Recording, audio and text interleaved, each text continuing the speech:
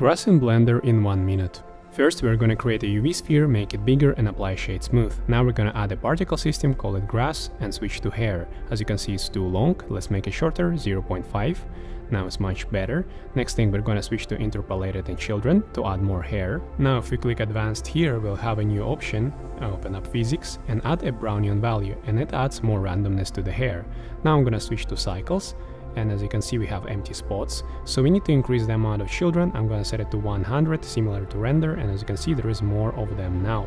Here I'm going to add a roughness and random value so that it will be more randomized. Now let's add a material. I'm going to call it grass, and it's going to be principled hair BSDF. I'll make it dark green. We can also adjust the IR value to make it look a little bit more natural.